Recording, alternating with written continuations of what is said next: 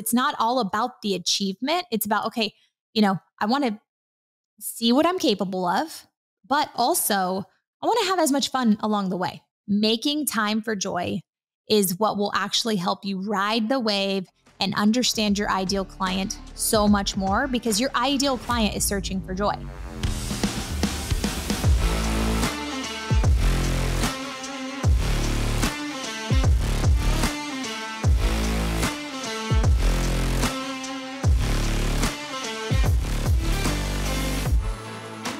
Hello, and welcome back to Crafted Entrepreneurs.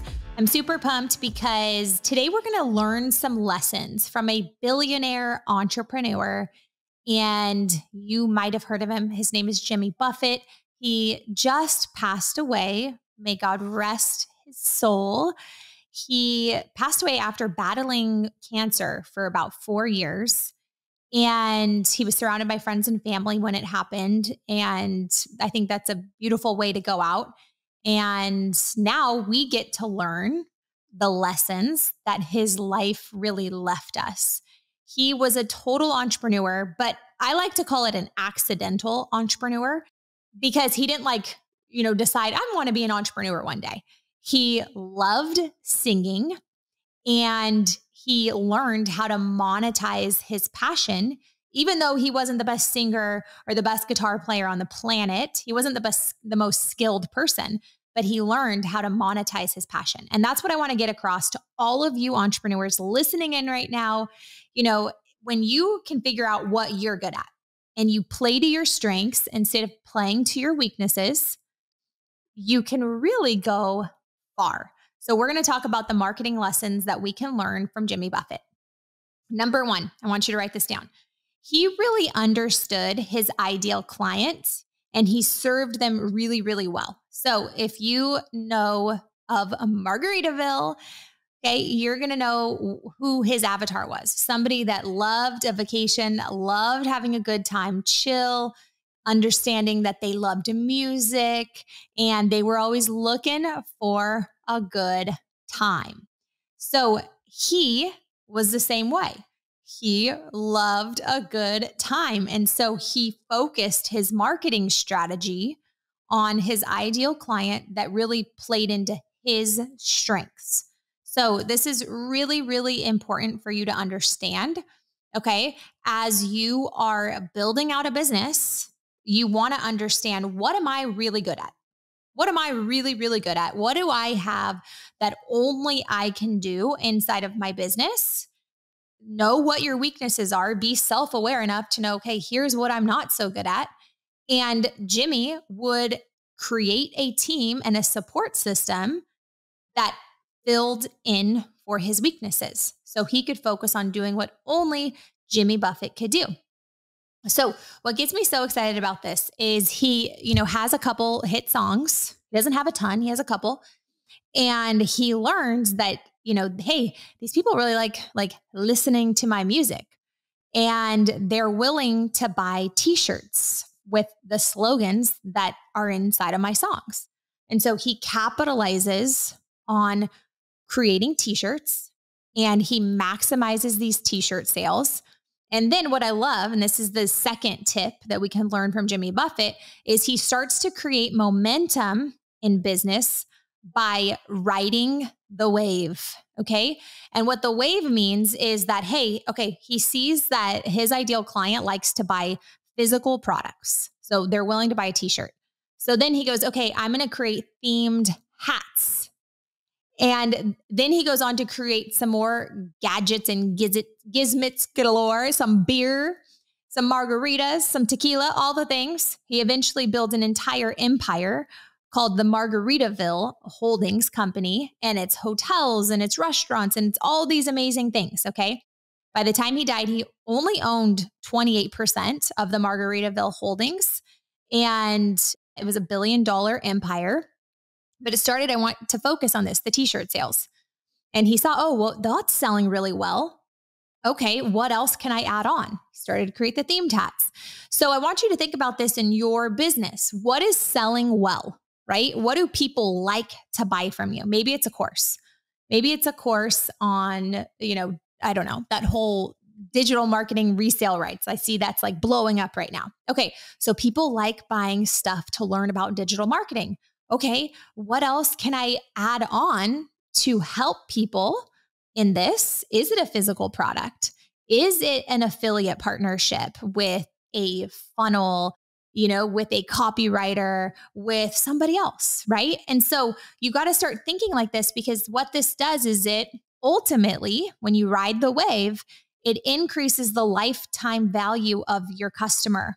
So when you understand your customer's buying habits, which Jimmy did very well, he served them really well by offering them more and more things. Remember, people love to buy. They just don't like to be sold to. The third thing that we can learn from Jimmy Buffett as an entrepreneur is he was really good at creating a brand that left a visual image in the minds of his loyal followers. So right now, when somebody thinks about your brand, what's the image that comes to mind? What's the feeling that they are feeling? When I think about Jimmy Buffett, you might have a feeling and a visual image. I see a beach. I see a margarita on the beach. And I think about joy. I think about happiness. I feel like, ooh, let's have some fun. Okay. And that's what I think a lot of people think of when they hear Jimmy Buffett's name and his brand, Margaritaville. You need to know, what are people thinking when they hear your name? Whether you're a personal brand or you have a company that you've built out, what do you want people to feel? And the way that you could really understand those loyal followers that you have, your loyal clients that you have, is you have to get to know them. You've got to spend time with them. And one of the things that Jimmy did was, before his concerts, he would go out, before he would get on stage, he would go out and he would hang out with the audience. He dressed like them. He really was able to have a conversation with them. He made people feel like, hey, I'm just like you. I might be a millionaire, but I'm just like you right here, wearing a Hawaiian shirt, bare feet, and I'm just here to have a good time with you. And that's why his concerts always sold out and his products ended up doing really, really well. So you can get to that level if you understand the people that you're serving. So how are you spending time with your audience right now, with your loyal customers, understanding what's important to them, what they're struggling with, and what they truly want to experience in their life? You got to make time for that. That's called working on your business instead of in your business. And the fourth thing that Jimmy Buffett did really well was he worked with partners. He worked with partners to help him get to where he wanted to go. I talked about this in the beginning, right? He knew what he was good at. He had, the idea, the visions of the things he wanted to create, but he needed people to come alongside him. And specifically, he needed big companies to come alongside him. He partnered with Anheuser-Busch to produce his beer, right? So they created the Margaritaville brewing label called Land Shark Lager. And that's all happened because he partnered with somebody who already had the systems in place. Anheuser, I don't even know how to say it, right? Anheuser-Busch knew how to do beer. So he goes, okay, let me partner with them. Yes. Did he have to give them profit? Absolutely. But he saved himself so much time rather than going out and trying to figure out how to create beer and run a beer business. He goes, oh, I'm just going to, maybe give half. I don't know what the exact deal was, but maybe I'm going to give half to these people, but it's way more than what I would be able to do on my own, figuring it out, stumbling around in the dark. And I think a lot of people as entrepreneurs, we think we need to be self-made. And that couldn't be further from the truth. You should be looking for strategic partnerships often and early because it saves you time. Okay. And it helps you become profitable a lot quicker because as entrepreneurs, we get passionate and we go, okay, that was cool. I did the beer thing. Now I want to move on to the next thing. What did he do next? Cheeseburger in Paradise and Margaritaville restaurants, right? Because that's what happens as entrepreneurs. We get excited. It's like, okay, after I conquered the beer thing, Jimmy goes, I want to conquer the restaurant thing. And we need money to do that. And we don't want to be caught up in the weeds of running the first business. We want to have multiple conglomerates that can run on their own with us staying as the visionaries, but other people actually integrating the dreams that are happening. He also strategically partnered with Wyndham Vacation Ownership to build the first Margaritaville Vacation Club in St. Thomas. And that was in I think 2013, I read. So you guys take clues from good old Jimmy Buffett. He loved people. And this is the next point I want to make. He loved people and he treated the people he was around really well. And your relational capital will take you very far in life if you focus on helping other people get what they want and always making relationships a win-win. How can you do that right now with your brand? Who could you partner with? Who could you pour life into to start to create win-win relationships and, create success faster? Now, I want to focus on his investments for a second, because obviously he invested a lot in himself. He invested in joy and experiences for him and his family. He was married for 46 years and had 3 children and really enjoyed life. And again, remember, they surrounded him at the end of his life. And that's really how you want to go out. His family loved him. And he got to leave such a huge impact on the world because he had time freedom and he had financial freedom. You can have that same thing because you got to just follow the roadmap. Invest in yourself. Okay. Invest in mentorship. And, in Jimmy's case, he didn't go out and hire a coach. Okay. But what he did do was he had an agent. His agent had, gotten percentages and royalties from his songs and from other deals that he hooked him up with. And so you got to be willing to give away some of the pie that you're creating. They have that saying that the hungry hog gets fed and the greedy pig gets slaughtered. And so there's a really fine balance around being greedy and spreading your wealth among strategic partnerships. Jimmy did that really well. So when it came to his investments, remember, he invested in himself. He invested in his multiple companies to really grow those conglomerates.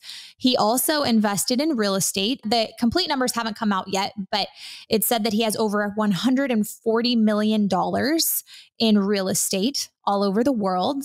Success leaves clues. And what I love about real estate is it's backed by dirt. So the land is always going to be worth something. Even if some of these houses he owns are old, it's still, the land means something. And it's with inflation happening and the economy, we're going, what's happening with it?